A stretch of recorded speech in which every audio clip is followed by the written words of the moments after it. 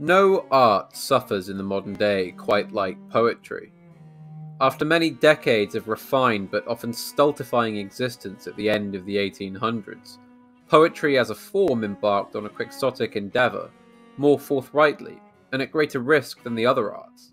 But unlike them, it ran headfirst into the flank of the windmill. The foremost reason for this collapse was poetry's loss of its status as a patrician art. Few worthwhile poems are written as mere effusions of a dreamer's mind onto paper. Poetical traditions from all literate cultures have begun with the oral traditions of bards and epic storytellers, before developing into the pensive, intense, and mind-breaking written art. Each letter, each syllable, requiring a unique mix of spirit, emotion, and rationality in order to put right. Of course, modern poetry was always going to exhaust itself, but whilst it had fumes to run on, whilst its wheel was helmed by men capable of the task, it produced works that, without doubt, deserved their place in the grand canon. Such men, in their vision, could see the world around them for what it was. And so, some of the greatest works of modern verse, and all modern aesthetic, were all penned by reactionary authors. Baudelaire, Yeats, and Eliot are but a small few. Poetry, like other written arts, is deceptively plebeian, perhaps only because it requires no more than a pen and paper, if that, to scribble down what may be called verse. Prior to the forswearing of the metrical tradition, this produced humorous poetasters, but otherwise served no ill effect.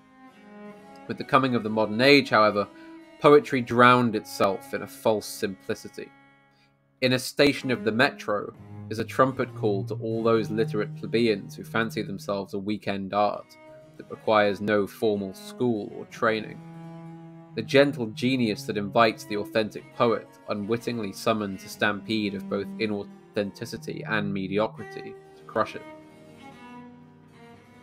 Between then and now, even the nobility of a soulful subject was stripped away.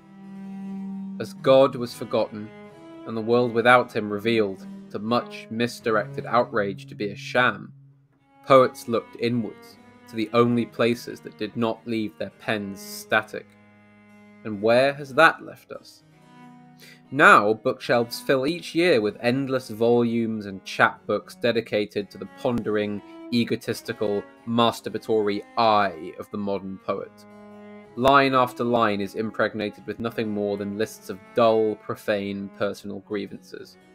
The modern poet is a peasant, despondently tiling a plot of empty, eroded soil. He may put bits of rough chaff he finds upon the table, but they feed no one's soul. Worse still, of all the arts, poetry has been relegated to the most unnoble tasks of the cultural technocracy.